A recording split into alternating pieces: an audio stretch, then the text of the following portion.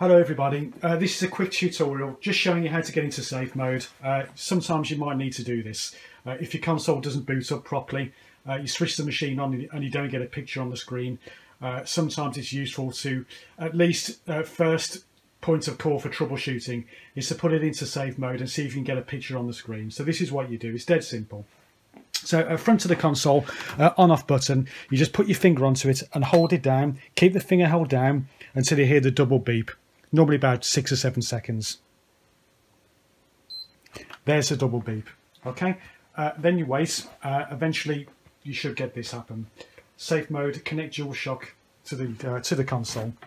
So connect your controller up to the console, and you'll get some options: restart, change resolution, update system software, restore default settings, rebuild, initialize, or initialize by reinstalling the system software.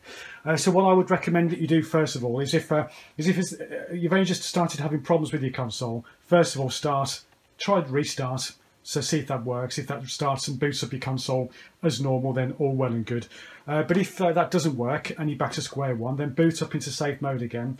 And then I recommend initialize the PS4. Okay, but this will scrub everything on your hard drive and you're starting again basically. But sometimes that's what you've got to do.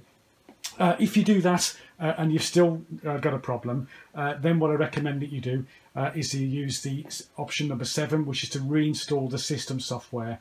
And to do that, you need a USB stick, and I'm going to show you that how to do that in the next video.